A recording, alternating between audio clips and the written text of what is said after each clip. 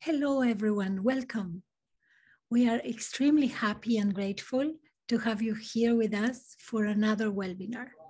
I'm Elena Crecia, Content Curator of the Wellbeing Summit for Social Change. We'll have a conversation with the webinar series hosts, our inspiring friends, Sharon Salzberg and Parker Palmer, who you already know. And we'll have two very special guests with us today, Christiana Figueres and her daughter, Naima von Ritter. Christiana Figueres is an internationally recognized leader on global climate change. She was Executive Secretary of the UN Framework Convention on Climate Change. She directed conferences in Cancun, Durban, Doha, Verzo, and Lima, and then the historical Paris Agreement of 2015. She's the co-founder of Global Optimism and the co-author of the recently published book, The Future We Choose, Surviving the Climate Crisis. I'm not going to mention all the awards she received because we'll be here all day.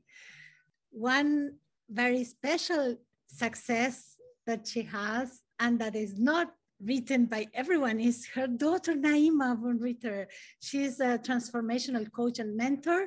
She's a co-founder of Conscious Living, born in Guatemala, raised in the US, and she recently published a book, The Community Facilitation Handbook. It is such an honor for us to have you with us. And with you together on that couch, I almost feel like we are in your living room. I think maybe you also want to introduce yourselves as a mother-daughter duo. I leave it with you. Thank you so much for that warm introduction, Elena. And we're really excited to be here because this is the first time that we are doing this duo talk, and really a pleasure to be doing this with you all. So thank you so much. And I'll let my mom introduce herself first.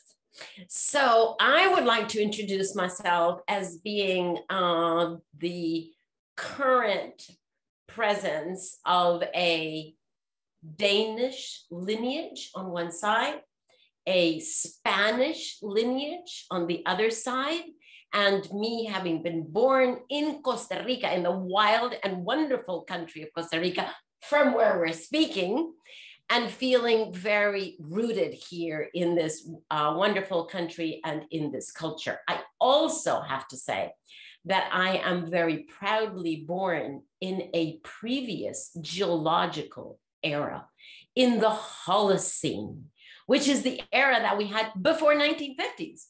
And so that makes some of us on this call Holocenians, and some of us born in the Anthropocene. Including myself. So yeah, again, my name is Naima, and I come from a lineage of Costa Rican, with all of the lineage that came before that, ancestors, and German ancestors. And I was born in Guatemala. I grew up in the United States, and I'm now quite a nomad, living between Costa Rica, Europe, and Argentina, where my partner is from. And yes, I am a baby of the Anthropocene, and we will share a bit more about that towards the end of our sharing. But yeah, that's our... Yeah, the reason why we want to introduce the Anthropocene and the Holocene is because we will come back to that at the end. It's probably the biggest question that we all share right now. What do we want to do about that? Yes, indeed. And well, my mom and I have been working in parallel on climate change and co-living for some time now. Well, obviously my mom a lot more on her topic than me on mine. And now we're exploring this nexus between these topics, especially in the context of healing our inherited wounds and unhealthy patterns and trauma that we've inherited, in order to really become the ancestors that we want to be for ourselves and for the future. So that's a little context of where we're coming from. Thank you so much, Christiana and Naima. And it's just an honor to be with you in your living room with this wonderful mother-daughter dynamic and conversation. I'll just tag on a note that I hope you can say something about the Jurassic age, which is when I was born. But with that as context, Sharon, it's always good to be with you. Another privilege once again. And I'm going to invite you to start us out after this beautiful introduction with a meditation. Well, thank you. It is always a delight to be with you. And I have the same feeling like we're in your living room, which is just, it's so great. And I've been busy figuring out like, whoa, I just made the cutoff. You know, I'm like, I'm an elder of the newer age rather than being a part of the other. So that was fascinating. Okay, so I really love beginning just with the possibility of gathering more fully. Each of us, whatever hour it is for us, you know, has come together from somewhere where we've expended energy and we've gotten invested, and here we are coming together. So to more fully facilitate that, let's do that a little bit consciously. Okay, so if you want to sit together, just sit comfortably. You can close your eyes or not. And let's just more fully recognize where we are. You can notice what you're seeing, even if your eyes are closed. There may be little patterns of light or little changes in shading going on.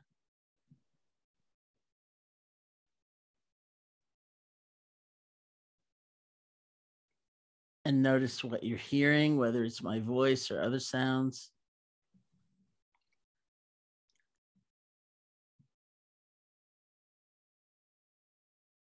Of course, we like certain sounds and we don't like others. But unless you are responsible for responding to the sound, you can just let it wash through you.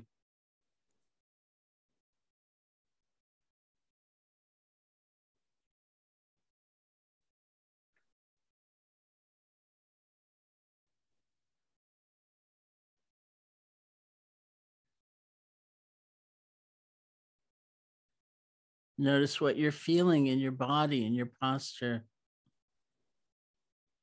We want some energy in our body, but not like so much. We're really stiff and uptight. We also want to be just relaxed and at ease, as though being were the most natural thing in the world. So you can find your way of feeling balanced.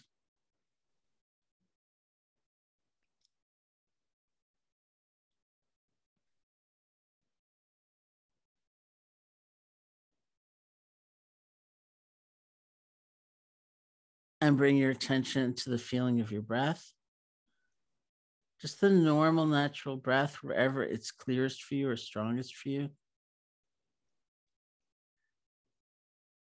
And the operative word is rest. We're going to rest our attention on the feeling of the breath.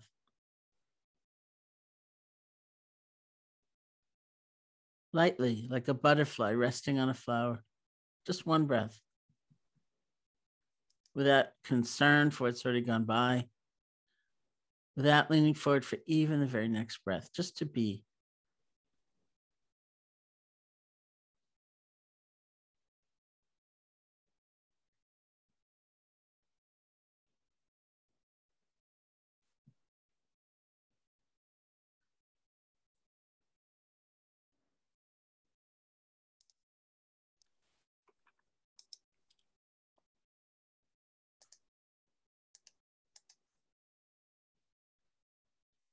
And if you find your attention wandering, you get lost in thoughts, swept up in a fantasy, or you fall asleep, truly don't worry about it. This is our chance to practice letting go and practice beginning again. In effect, to practice resilience. Wherever your attention goes is fine. Nothing's been ruined. You haven't failed. We let go and we start over.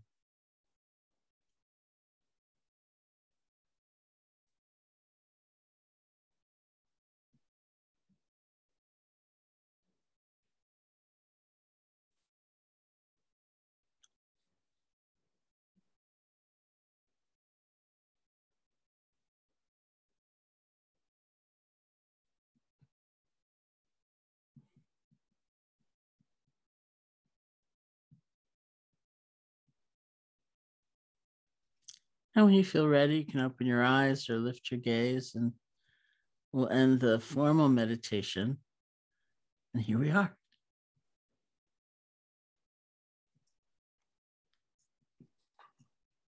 Thank you for that.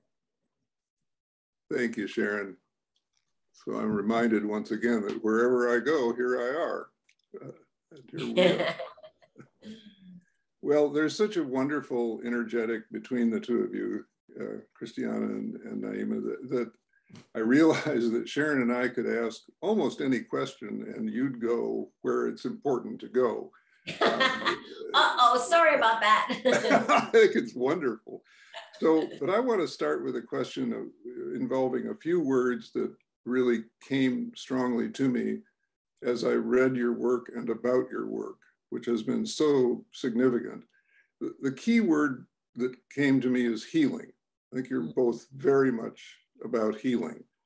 And I think you're also about healing in a broadband way, which is not always true when people talk about healing. So you're interested, you're committed to, you've worked hard at healing on the individual level, the social or community level, and the global level. Maybe you've even, each of you specialized in a certain part of that spectrum more than some others.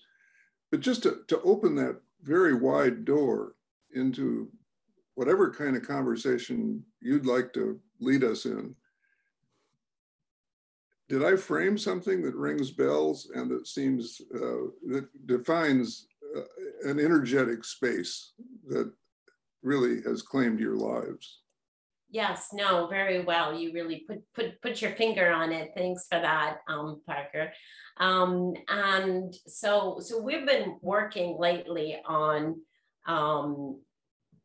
being able to consciously elicit the insights that we have been using in our work, but to do so much more consciously, because I think we've both been working somewhat unconsciously with pretty powerful tools. And lately we've been saying like, wait, let's see, what are these tools? What is really going on here? So today we wanted to share with you where we are on that thinking, and that is how women, both of us being women, play archetypal roles of both mother and daughter. And this is not to exclude men, it's not to exclude non-binary people. It's that there are, certainly we women have those archetypal roles, and to a large extent, everyone has them. So we're just going to, without excluding anyone, we're just going to tweak that out and bring it out to sort of put it in the middle of the living room and look at it. Because our sense is, and this is definitely still a work in progress, but our sense is that all of us who are women are daughters by definition, otherwise we wouldn't be here. And some have chosen to be mothers, and some have not, but even those who haven't, we're actually both mother and daughter playing those roles simultaneously. And what is really intriguing to us is that we play those roles simultaneously, mostly unconsciously. And the work that we're doing now, the inquiry that we're doing together is, how do we make those roles, how do we bring them out of the unconscious into the conscious use of them so that we can have the best impact? And we see that that impact is played out at 3 different levels, as you've just mentioned, Parker: the individual, the community or social, and the global. So to just give you a little introduction, at the individual level, I think all of us will immediately recognize that who we are as mother, or think who we are as a parent, is one of the deepest impacts that we can have on our children, if we have children, or on our nephews and nieces, whoever the next generation is. One of the deepest impacts that we all live for years afterward is what kind of parenting did we have, especially what kind of mothering we had. And I think it is difficult to find a woman today who has not lived and continue to live in a trauma cycle that goes way up the lineage road, right? Way, way up. So that is ancestral trauma that has been inherited from one generation to the next to the next. And if it is not healed, it is inflicted upon the next. So let me just give you my example.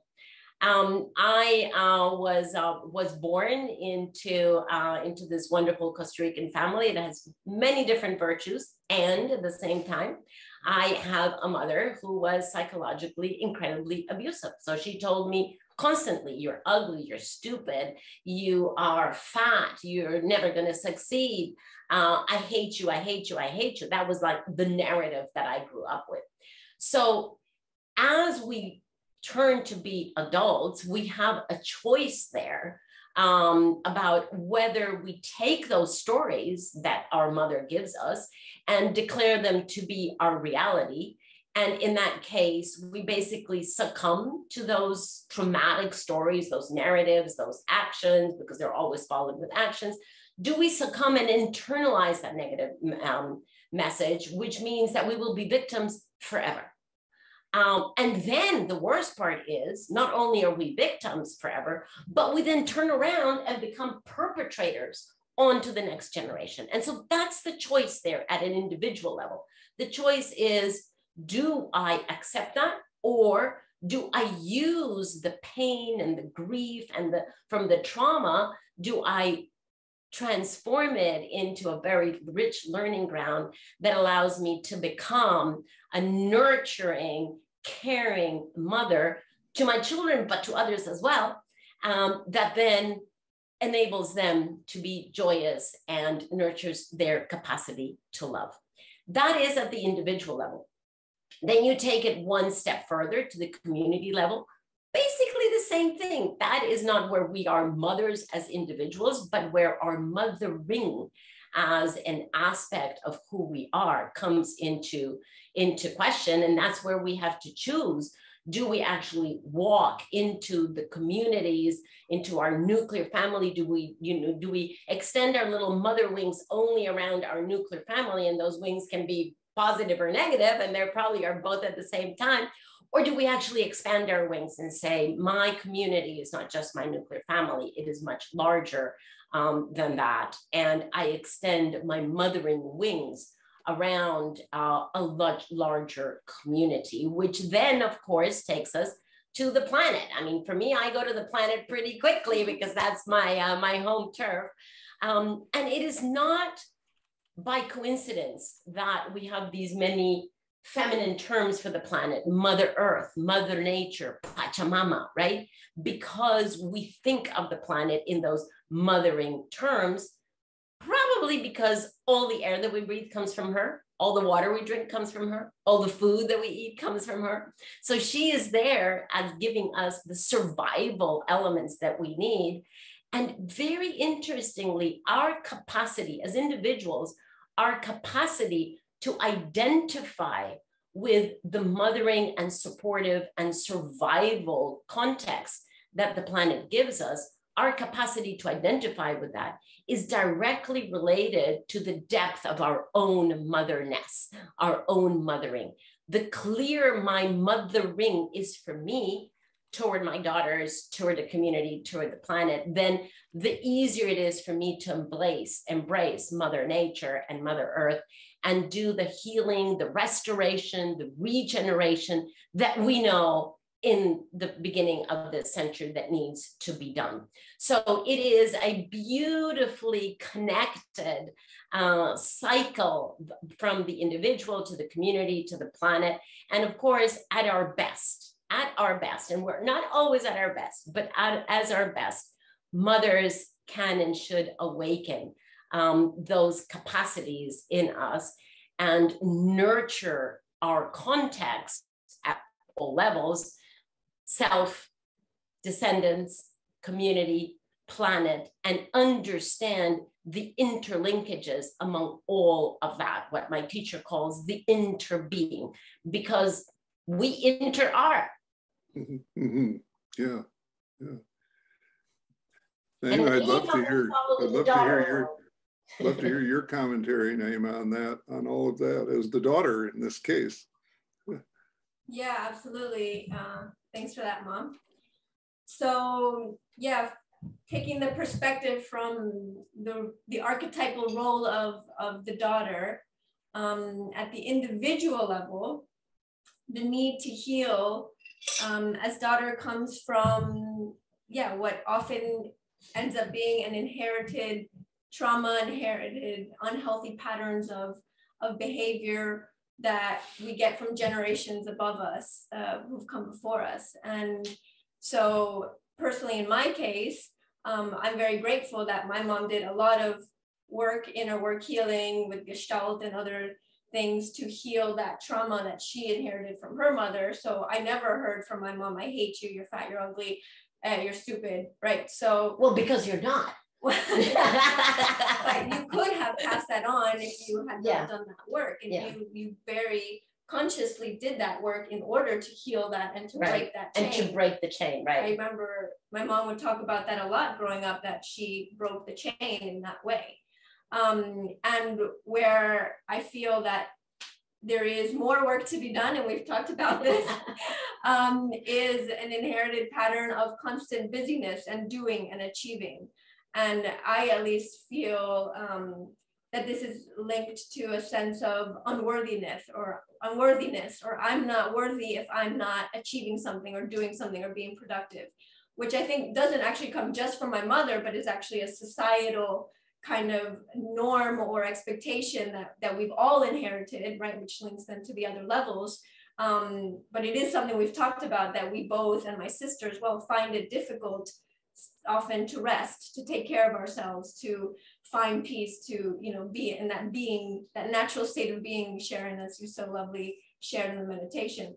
And so if this kind of, you know, pattern isn't healed, then it, you know, it will continue to get passed on, and not allowing for that space for being, which is where we believe and see is the space for transformation, right? If we can find that stillness and that care for ourselves, and listening to our inner voice, and giving ourselves that mothering energy to observe the patterns that are keeping us unwell, then we're not allowing that healing transformation to happen. Mm-hmm.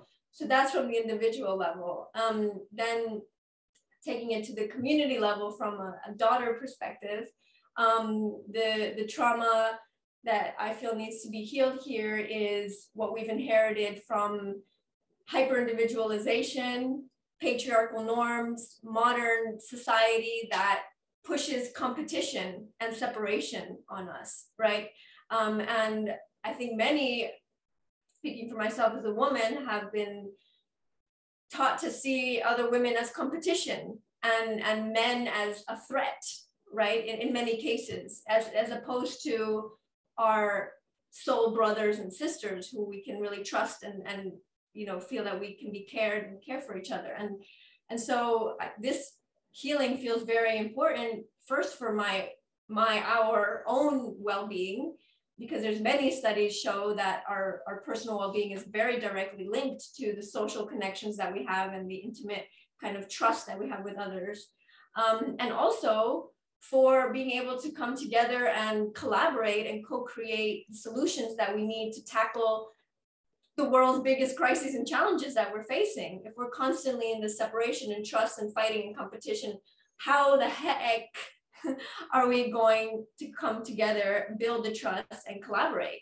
So for both of those reasons, all of those reasons, there's a need to heal this separation that is at the kind of community social level.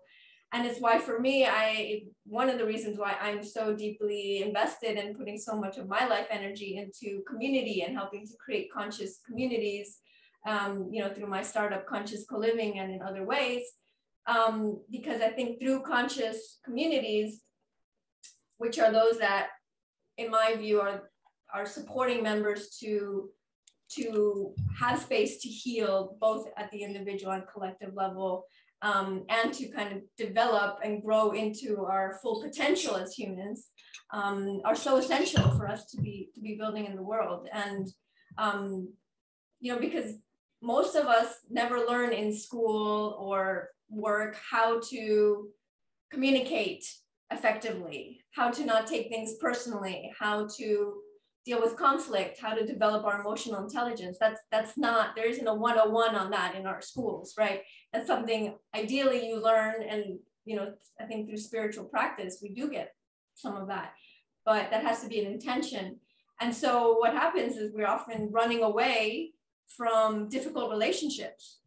We run away with social media, through work, through addictions, and through community, we can heal. There's the space for healing that. And I don't know if you're familiar with Gabor Mate. Do you know him? Mm-hmm. Expert on trauma and mind-body health. And he has a quote that says, "We are hurt in early relationships, which means we also heal in relationships." And so relationships can be the ground for healing when approached properly. And I believe that conscious community can be that space and ground for that kind of healing in relationship. Mm-hmm. And I can talk more later and specific examples of what that can look like. But yeah, so that's about relearning how to be soul brothers and sisters at the community social level.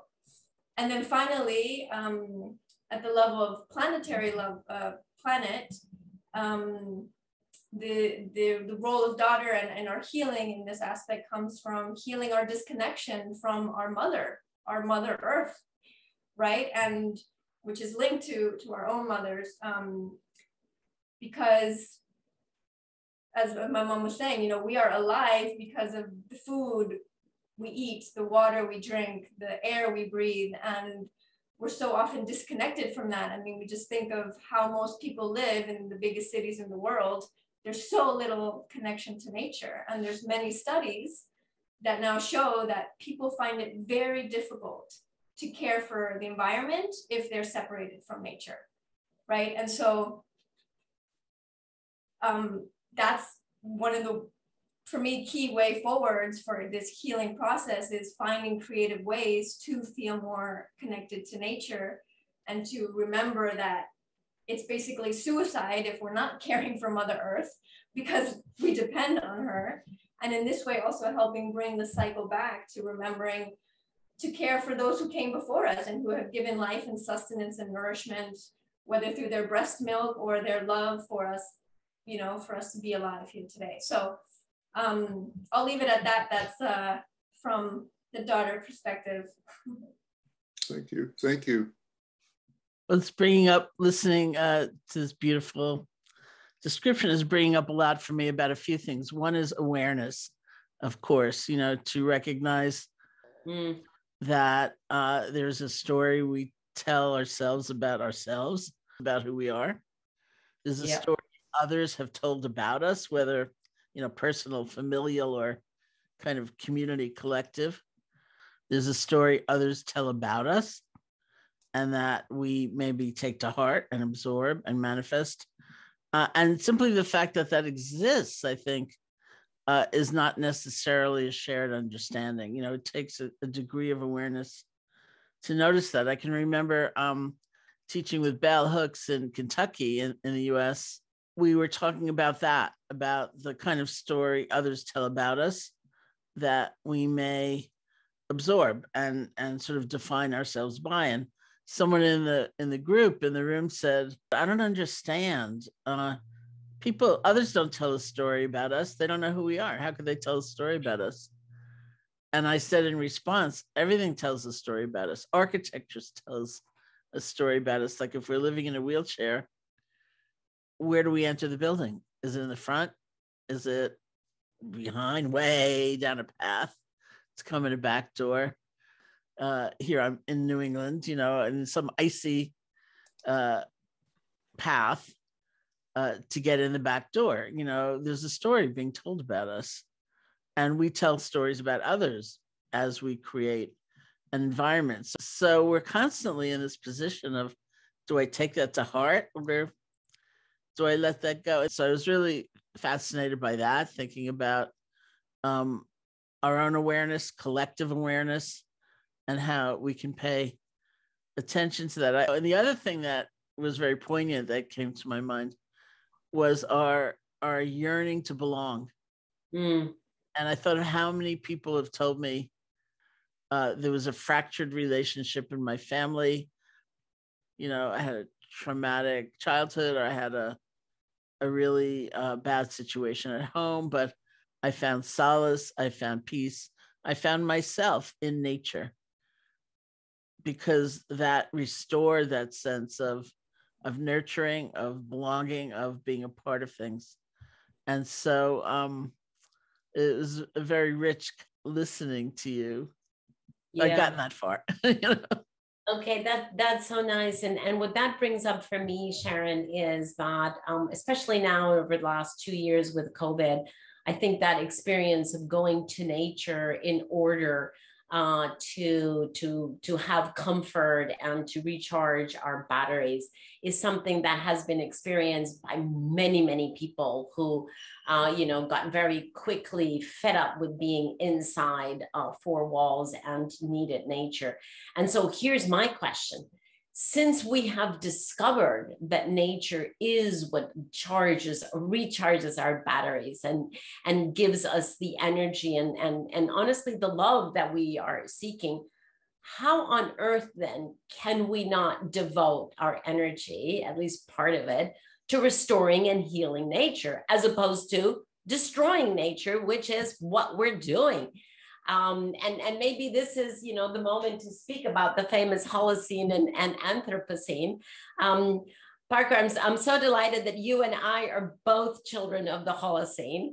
That was the geological era that ended in the 50s, during which we actually had a sweet spot. So we had 12,000 years in the history of this planet in which we humans went from being tiny little tribes and nomads to the civilization, if you want to call it civilization, that we are today, because we had absolutely perfect environmental conditions to do so. And then in the 50s, we actually took the pen of history in our hands. We were no longer the recipients of the benefactors or the beneficiaries, the recipients and the beneficiaries of a perfectly balanced environment, but actually we moved into what geologists now call the Anthropocene, which is the domination of humankind over natural evolution. And now we are writing the history of the planet, not for good. Anything that you read, go to Miss Google and just type in Anthropocene. Everything that you read about the Anthropocene is about destruction, pollution, congestion, all negative. Now, the question then for us is that really the reality that we want to perpetuate? Very similar to, do we want to perpetuate the reality, the pathological reality that many of us lived as children? Or do we want to step into healing, restoring, and regenerating on a personal level? Do we not want to do that also at the planetary level? Do we not want to and need to step into a different role of humankind that is actually one of healing, restoring, and regenerating Mother Nature, because we already know that we really need her? So that, that journey from being the victims of the trauma and being in that suffering and then saying, right, I know that that is a reality, but it's not the only one. We can actually consciously raise our awareness and move into a very different role. And that's what the Anthropocene should be about. We've 70 years of the Anthropocene, negative story. We have it. We have everything that it takes to now write a positive story of the Anthropocene. Yeah, we do. Yeah. And maybe just to add on to that, Mom, is the sad truth that a lot of people are choosing not to have children these days, right? And you ask them, a lot of my friends included, and it's this fear of bringing another human being onto this planet because of where it's going and because of the potential that this other human could do to further destroy the planet, all of this multitude of reasons. And you know, it pains me so much. And it's linked, I think, to, yeah, what you're saying, in a way that kind of the narrative of the impact that humans are having on the planet right now is negative, right? It's almost automatically assumed that if you're a human on the planet, you have the impact that you have is negative. Lower your environmental impact, lower your carbon footprint, right? And I think the change and part of the healing that needs to happen is to empower ourselves to become creators of a regenerative world, of a regenerative Anthropocene, of the regeneration generation, which is what I feel that I am a part of as part of the Anthropocene. And I think there's still a lot of healing work to do, because there's so much guilt, there's so much shame and fear, which are the lowest density, lowest frequency emotions that we have, right? So that really pulls us down, and it doesn't allow us to be in this expansive energy where we can be manifesting and creating in the way that we would like to be, ideally, collectively as humanity. So that transformation is from the kind of that mindset perspective. Mm-hmm. My teacher. Well, now ours too. We not only have the makings of the positive story, we have the people. Yes. Many wonderful people. Many of us. Yeah.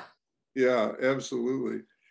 This takes me, friends, to a place that you brought me and us, Naima, in your comments earlier.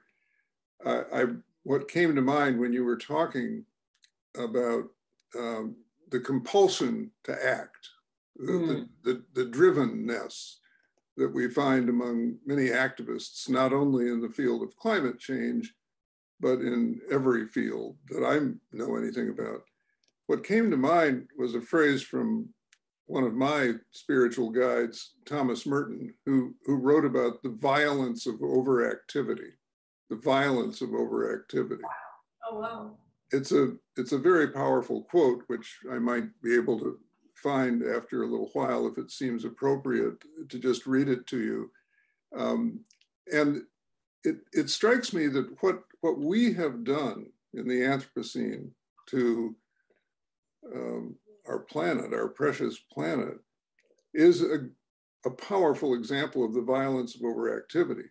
Absolutely. And for me, Naima, your comments raised a question about if I, as a climate activist or in any other field of activism, if I start to engage in that same overactivity in compensatory action, what I see as compensatory action, am I not at some generic level feeding the problem rather than alleviating it? I mean, what's happening on our planet, the photograph in my mind is, this is the result of a lot of human beings for a very long period of time, just trying to make a mark on the cosmos. You know, I want to prove that I was here. I want to build something. I want to make that river flow backwards. I want to put a dam where a dam never should be. Right? I want to send emissions into the air. Who cares about, you know, the balance of chemistry on Earth? It just proves that I'm building stuff down here and I'm making money off it and I'm making my mark. So activists don't make money off of what they do, but they make their mark, right? We always want to make something. The feminine mode suggests to me, among other things, receptivity, a certain kind of patience that doesn't negate the fierce urgency of now, but that somehow dances with it.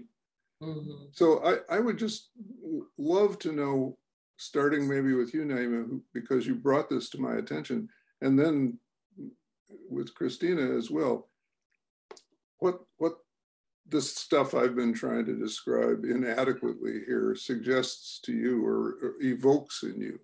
Yeah, no, that resonates a lot. I never heard that term, the violence of overactivity, but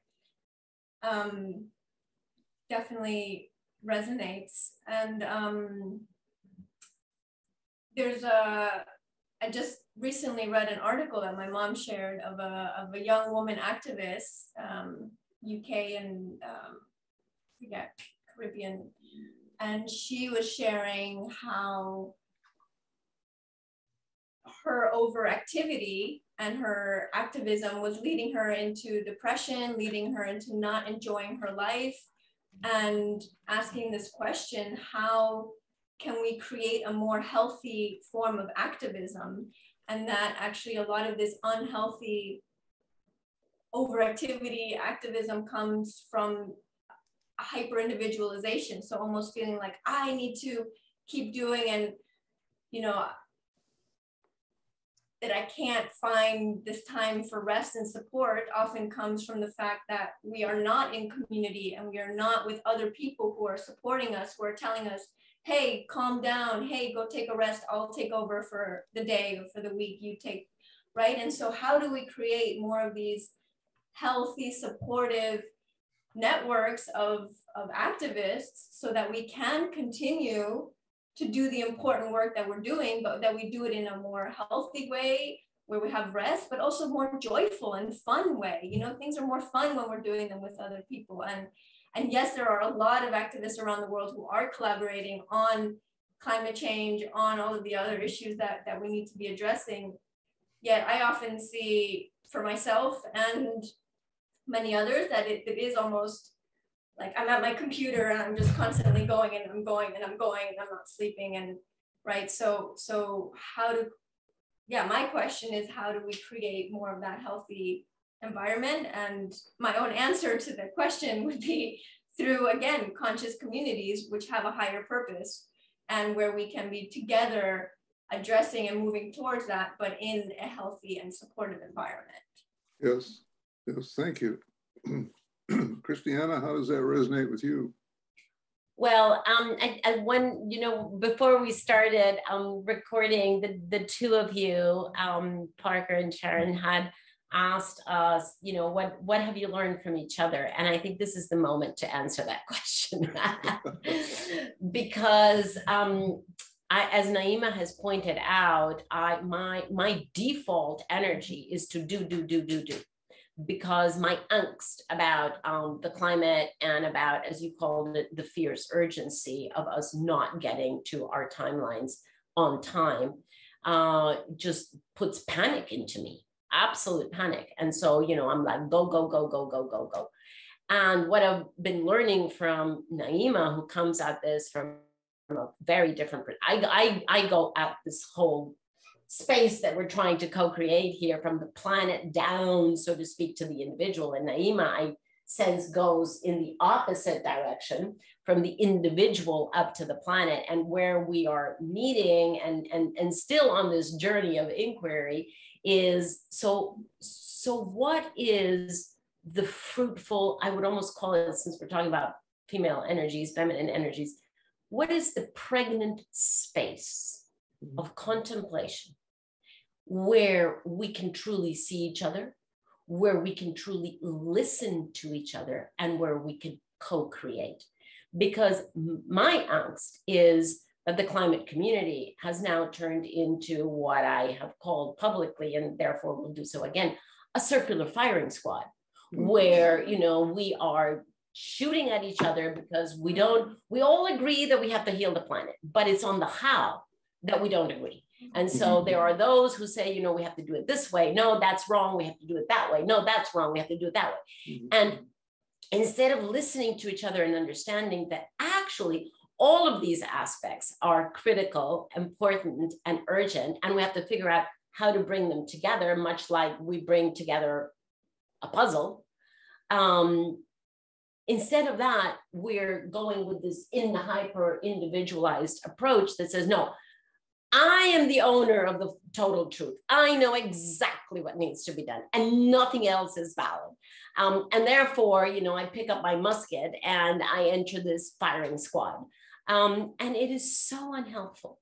It is so unhelpful, and because it paralyzes us precisely in a moment of fierce urgency. And I love that term, Parker. Thank you for that. Precisely in the moment of fierce urgency, that's when we should be slowing down and listening, deeply listening to each other to go like, well, that aspect of what she's saying or he's saying is actually quite helpful to my approach. And furthermore, this is complex enough and urgent enough that everybody needs to be on board. This is a total all hands on deck. So we can't even afford to exclude each other. But we do so in this, frenzied busyness, we exclude each other. And it's when we move from the doing to the being that we then make space for each other. Yes, thank you both. And I just need to say personally how much I resonate with what you're saying, both of you, about the role of community in helping bring us to this point of collaboration, of settling in, of focusing, of making safe space for each other. I know that, Naima, that's been a big theme in your work. Safe space, trusting space where we can say how it really is for us rather than just give the rhetoric of activism. Just autobiographically, I spent 11 years living in a Quaker community called Pendle Hill. You're probably aware of Monteverde in Costa Rica. And it was in that Quaker community. We both went to Quaker school, so we're very... Okay, so you're I on the team. I went to Swarthmore College, Naima went to Friends School. Yeah, you're on the team. I can see the inner light in both of you. Definitely. And it was really in that setting that I, as a burned out community organizer, began to learn the value of some of what you're talking about here.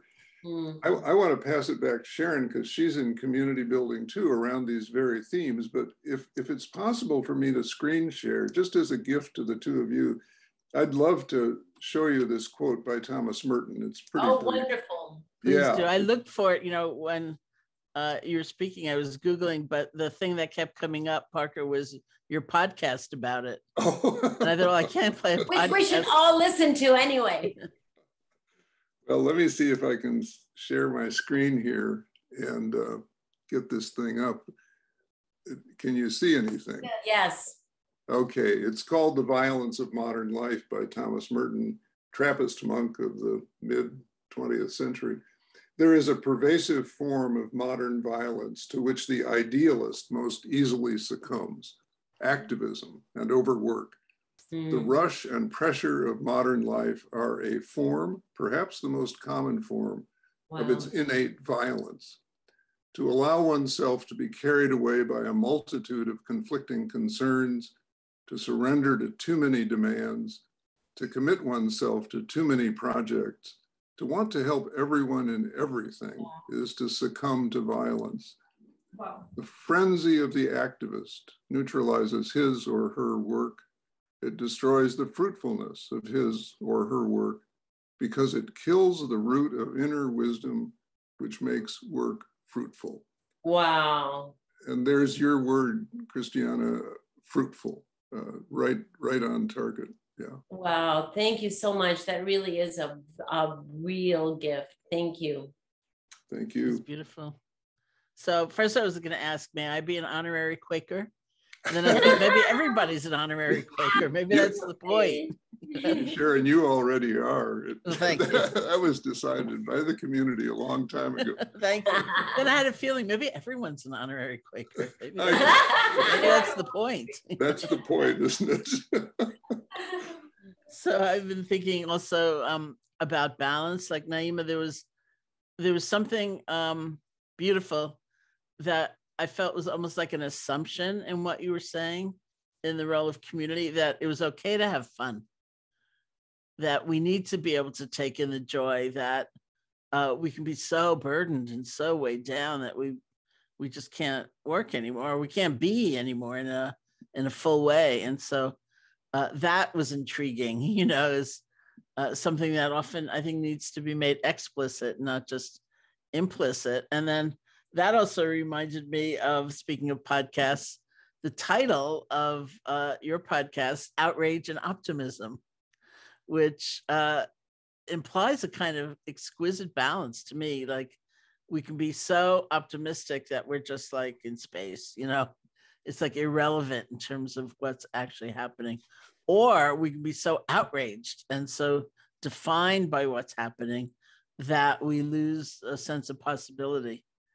And so both comments, you know, and the podcast, you know, I was just thinking about that exquisite balance we're always needing to have so we can go forward.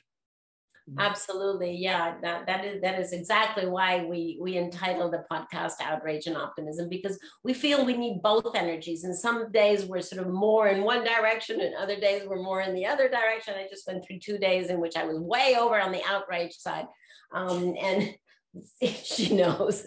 And I'm sort of coming back to center, but over time as an average, it is important to have that balance so that we are not blinded to the challenges that we have in front of us. We really need to understand that, but also not limited by our understanding of those challenges. So, you know, to remain hopeful, or what Rebecca Solnit calls acts of hope, right? To remain engaged and know that we actually do have the wherewithal to address the challenges that we have right now, that we're not going to give up, that this is what we're here on this planet for these few minutes that we're here. That's why we're here now. And I actually happen to feel that it's a sacred moment. It's a sacred moment in the history of human evolution, the fact that we do have the power of the pen right now. And hence, you know, having the power of the pen to write the future, not just for our children, but for at least 7 generations down the line, that's a sacred responsibility. And so we can't shirk that responsibility. We have to stand up, pick up the pen, and make sure that we are writing the right narrative for the Anthropocene. Mm-hmm. Mm-hmm. A mission for every writer, and every human being. And every Naima, I'm really curious. Have you always known that about taking in the joy, that it was okay? And yeah, actually, interesting. This has been something that's been very present for me in the last few years. Sometimes I get criticized or kind of hushed, or it feels to me like pushed down when I'm enthusiastic or excited or happy or joyful or wanting to dance. And it's actually been quite a challenge, because I sometimes am like, oh my gosh, am I being too enthusiastic, too happy?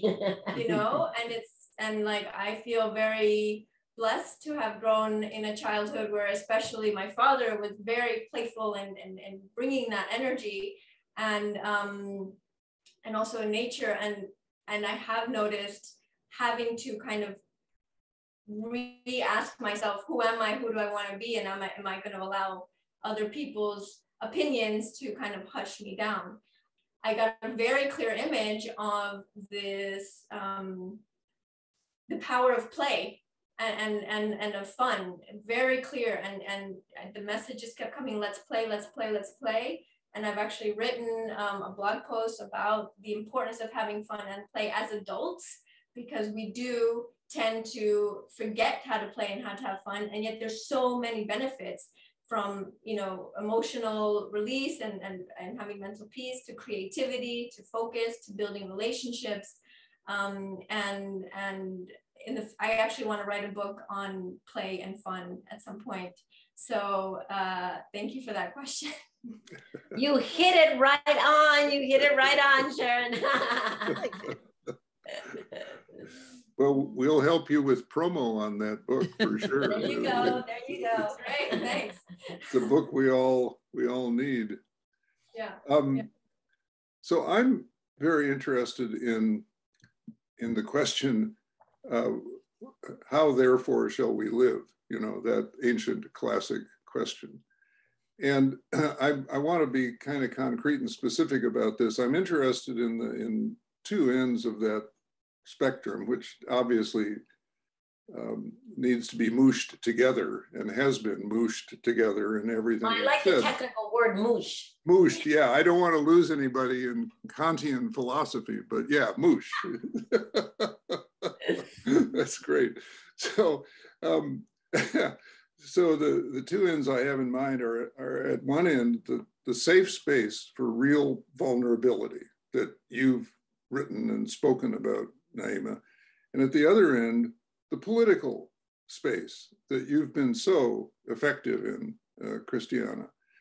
Remarkable achievements with the Climate Accord and a whole lot of other things.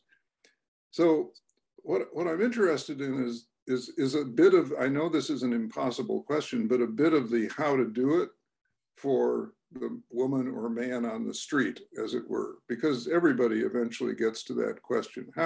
How can I be working with, let's say, a concept of safe space or a concept of political efficacy? From my seat here in Madison, Wisconsin, as a citizen with a voice, but just a guy, you know, who's trying to find his way in a complicated world. Let me just open that question up for both of you in terms of what does safe space mean to you, Naima? What does political engagement mean to you? And how do you find yourselves crafting that as you work with other people? Mm. Yeah, great question. Thank you. So safe space to me is a place of non-judgment and where we can authentically express ourselves without fear, where we can take off our masks, all of the masks that we wear or are expected to wear, and to just truly be ourselves and be vulnerable. And I actually often facilitate what are called sharing circles, women's circles, and also for communities, for co-living, where we are able to get into that safe space. And what allows that is a set of guidelines that we all agree to. So number one is confidentiality. Number two is we speak from our own personal opinion. We're not theorizing, we're not talking about other, we only speak from our personal experience. We're not coaching or trying to fix anybody. And we practice deep, active listening, which I think is one of the most important skills that all humans could be developing right now. How do we actually practice that deep listening, which I'm sure you'll talk about in terms of the political landscape. And I really think it is about that. If we're able to first feel safe to authentically express ourselves and know that there's a receptive ear and listening and a willingness to understand and hear and have an open mind and compassion, that just in that there's healing, just in being able to share openly, just in hearing other stories, there's healing. Sitting in a circle is healing in that safe space, because we're so often anxious and afraid and in survival mode and what's going to happen and the world, right? So even sitting in circles is actually one of the most ancient forms of humans to interact, right? And you feel that safety. We can all see each other. We're equals. So that's one of my big projects in this lifetime, is to bring circles everywhere into the world, fractals, you know, of circles, starting through co-living. But I also envision these kind of spaces, safe spaces, happening in schools, how to get children to sit and begin to talk about their emotions and to not bully each other, but to actually listen and care for each other. In workplaces, instead of these serious meetings where everyone's sitting around a rectangular table and you can't even see the other person at the end, why not shift the way that you sit? Why not create a different dynamic so that there's actually trust being built, so there's actually listening being built? Politics, how do we bring this into politics so that there's actually listening, and where we're not trying to make the other politician look like the biggest idiot in the world, but where it's actually like, oh, you're representing a different view and idea, and we're all ideally trying to get to some higher good. So why don't I actually listen to you and try to incorporate what you're saying so that we can get there together? And that's my answer for now. No, that's a great answer.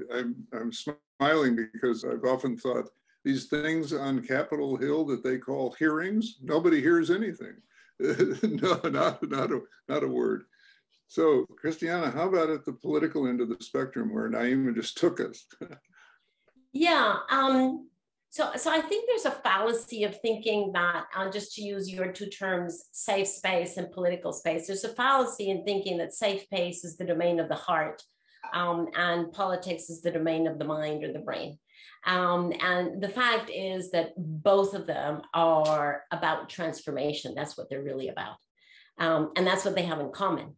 And so Naima has just, described how the circles that she facilitates and trains others to facilitate, what they're really about is not only, it certainly starts with where am I right now, but it also is an invitation to transform the current feelings toward wherever the group wants to go or the person wants to go.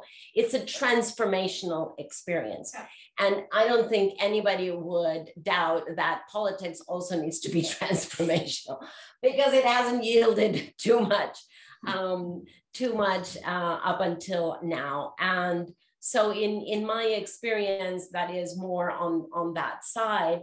What I have found very eye-opening is that if I stay in my engagement with people who are, making decisions in a corporate world or in the public space or wherever, if I stay in my engagement with them on a head-to-head level, there honestly is very little space for change, very little space for transformation, because our heads have already decided, right? This is the box that I'm going to be in, and I'm not going to even peek out of that box. And then I obsess about explaining to somebody else every single little nook and corner about that box. But I stay within the box. Whereas if I engage with these people who are making decisions on a heart-to-heart level, now that is an opening. That's an opening, because what we all have in common, believe it or not, is we're all human beings. And the moment that we connect at that level, now we have a huge opening that throws light into that little mental box. And all of a sudden, the contents of that box rearrange, or the box opens up and something spills out or something comes in. You never know. But there is a huge possibility for transformation that would not have come from an engagement that is only head to head.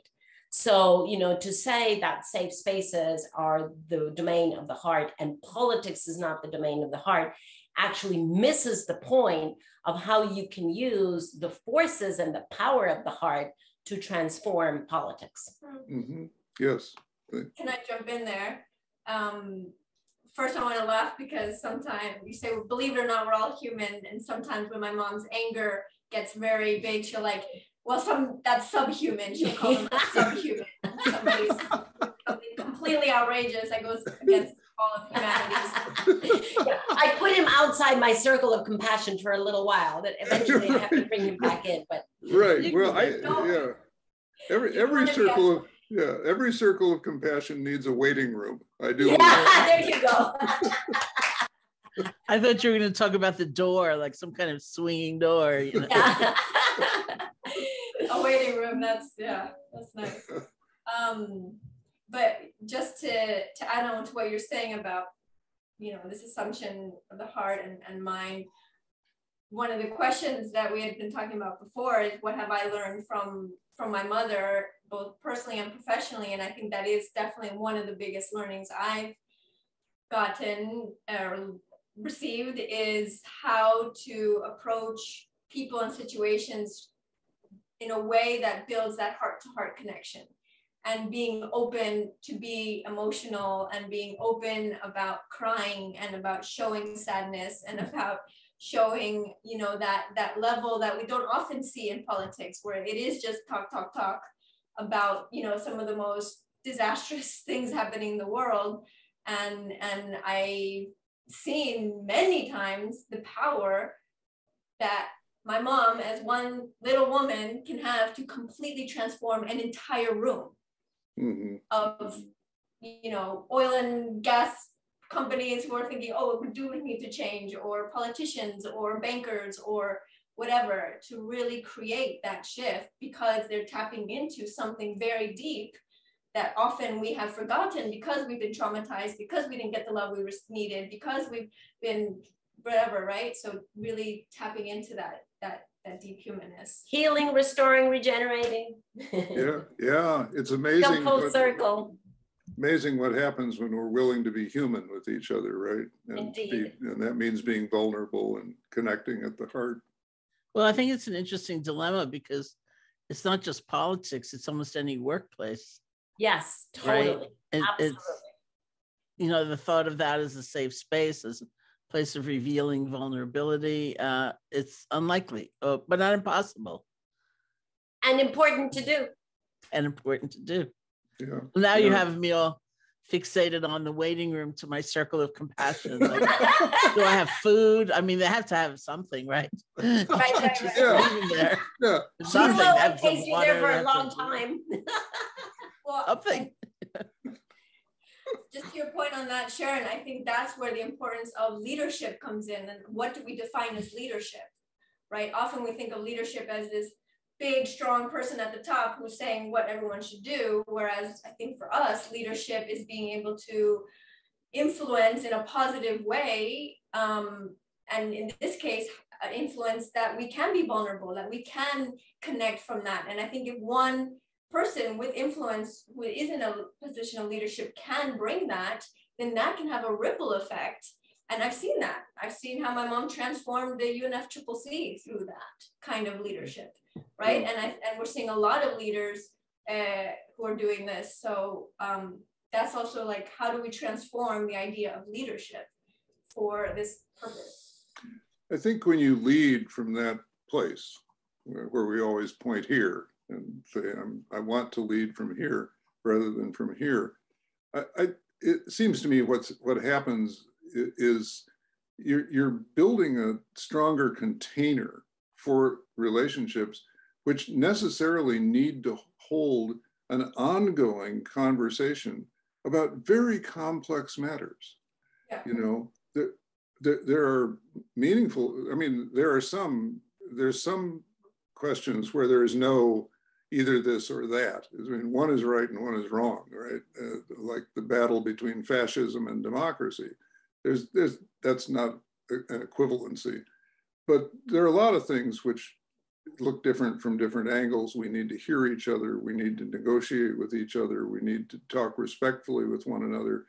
We need to compromise to make, to meet people.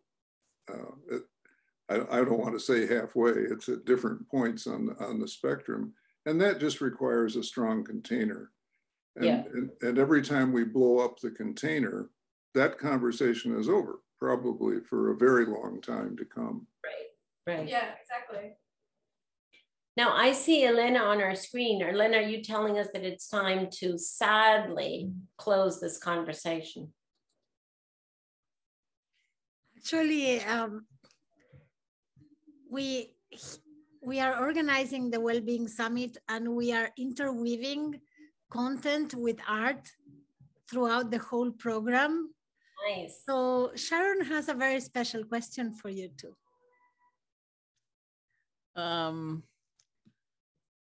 I was curious, one of the great delights of my being able to spend time with Parker is hearing who has influenced him when he'll bring in a poem or he'll bring in, a quotation. So I was wondering if there was an artist or work of art or a poem that has inspired you and given you energy and moving your heart. Beautiful question. Do you want to go first? Sure. So for me, this is actually one I share with my sister. It's a quote by Marianne Williamson, the one about, I'll read it. Our deepest fear is not that we are inadequate. Our deepest fear is that we are powerful beyond measure. It is our light, not our darkness, that most frightens us. We ask ourselves, who am I to be brilliant, gorgeous, talented, and fabulous? Actually, who are you not to be? And it goes on, but I really love that. Yeah, encouragement of asking ourselves, are we really doing a service to ourselves and to others by staying small, which I think often we are taught to be, and especially women, I think also men, but I think especially women to, you know, stay small. Even in Spanish, there's a phrase that says, oh, if you're quiet, you're prettier, you know, stay quiet because you look prettier, you know, and that's very ingrained in a lot of cultures. And so really working through that and allowing our inner light to shine is something that I'm constantly inspired by and try to bring to the world and others, and myself first. Don't forget yourself. Yeah. And for me, there is no doubt that the most inspirational and educational person in my life, in my own work, has been Thich Nhat Hanh, who passed away just in January. A Vietnamese Zen master who founded the Plum Village Monastery in France and many others. And I was truly blessed to discover his teachings at a time of horrible misery for myself. And then I was very blessed to meet him personally. And what I love so many things about Thai, which is what we call him, Thai means teacher in Vietnamese. But one of the wonderful things that I love about Thai is his capacity to express a very profound concept in very few words. And he's also an artist and a calligraphy master. And one of my favorite calligraphies of his is his very short quote, "No mud, no lotus." Which means that and we always are, we are in some kind of a challenge. It's either working through childhood traumas or it's the daily challenge, well, very often linked between the two, although we know it or not. And we can either just stay in the mud, or we can understand that mud, because lotuses actually grow from the mud. And so we can understand that mud is precisely the fertile ground for our learning and for our blossoming into being the kind of mothers, daughters, leaders, humans ancestors that we would love to be. And so instead of being derogatory about the mud that we encounter on a daily basis and throughout our life, instead of being ungrateful and derogatory about that mud, if we can use it as the transformational space to have beautiful lotuses bloom from there, then we have a very different quality of life and a very different experience, and we have a much better impact on our wonderful Mother Earth. Yes. Yeah, that's beautiful. Thank you so much. And, you know, having been born at a time when the primordial ooze was still going on, I appreciate that affirmation of mud. You know, it's good. It's very good. It all comes from the mud. Sharon, you have a wonderful way of bringing us in for not just a soft landing, but a meaningful landing with a meditation period of time for around all that we've been hearing and absorbing from these wonderful, wonderful guests, and this wonderful opportunity to experience a mother-daughter relationship that is so generative in our world. Can I invite you to do that with us now, to lead a meditation, to begin to close us out? Sure, I would love that, just as I've loved this conversation. So once again, why don't we just sit comfortably? You can close your eyes or not. In the spirit of love, I'd like us to do some loving kindness practice where we just gently repeat the phrases that express the gift we would like to give to ourselves. Phrases like, may I be happy, may I be peaceful, may I be free. It's a sense of blessing, of offering. Instead of going through the list of our faults, one more time, we just move our attention to this. It's like generosity of the spirit. So 3 or 4 phrases, you can just repeat them gently. See if you can bring your attention to each phrase, just one at a time, and repeat them with enough space and enough silence so that it's a rhythm that's pleasing to you. You don't have to try to force a special feeling. The power of the practice comes from that complete wholehearted gathering. May I be happy. May I be peaceful. May I be free. Or whatever your phrases might be.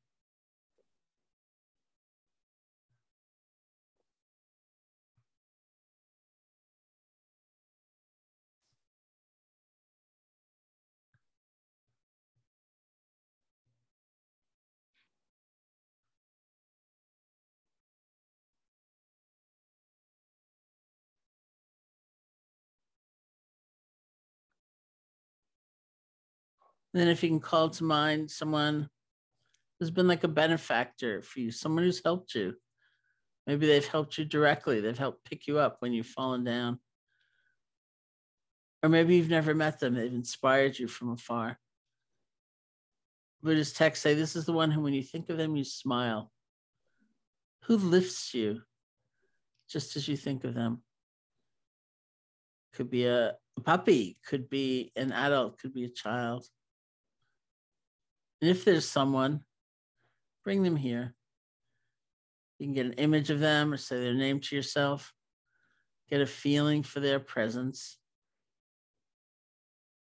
And offer phrases of loving kindness to them. Even if the words don't seem perfect, they're carrying the heart's energy, so they're serving us. May you be happy. Be peaceful. Be free.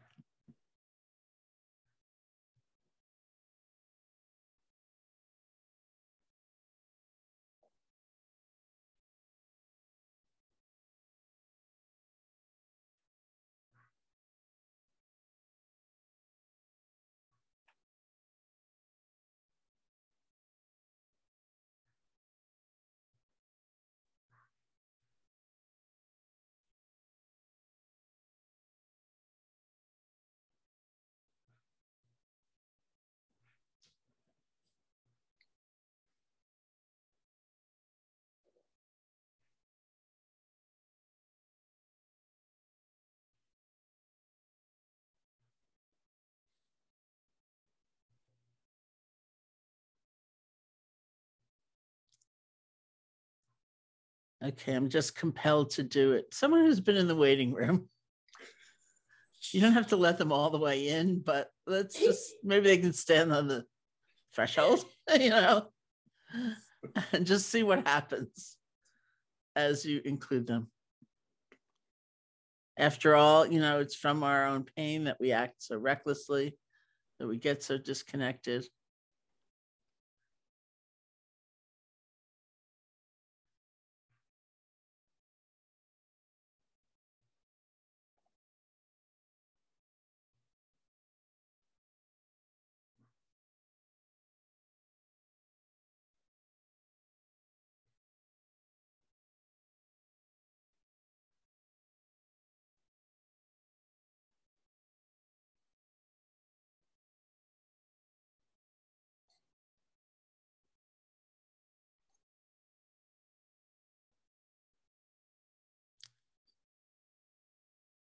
And then all beings everywhere, all people, all creatures, all those in existence, near and far, known and unknown. May all beings be happy, be peaceful, be free.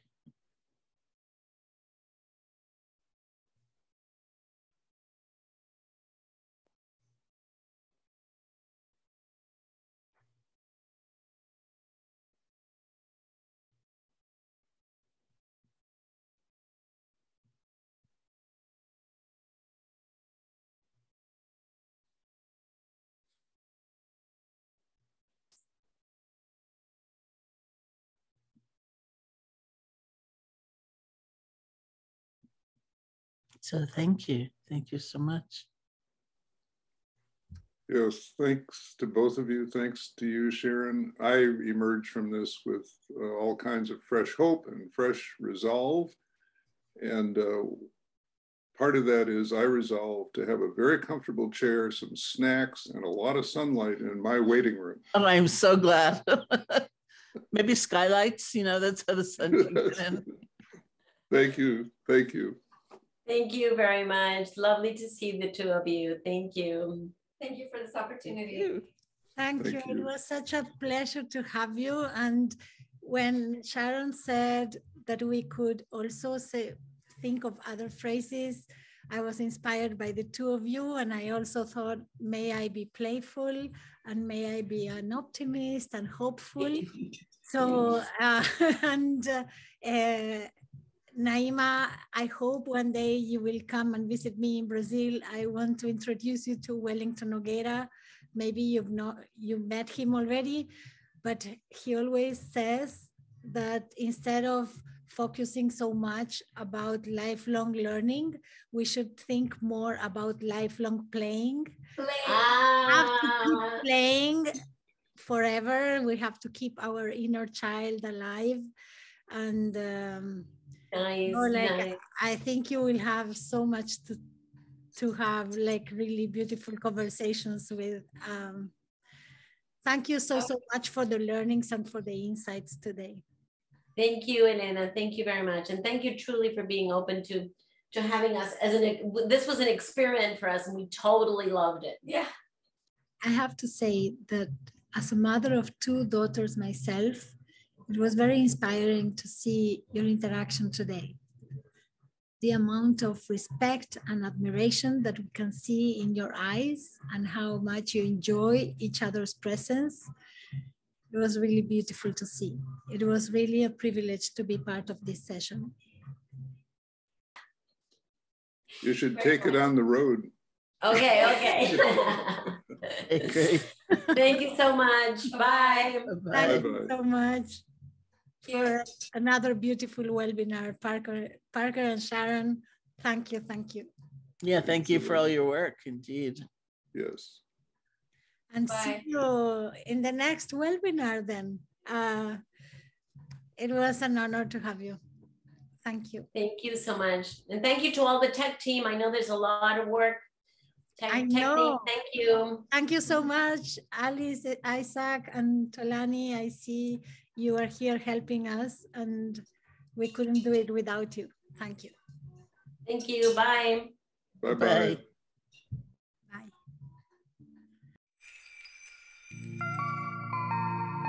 Bye.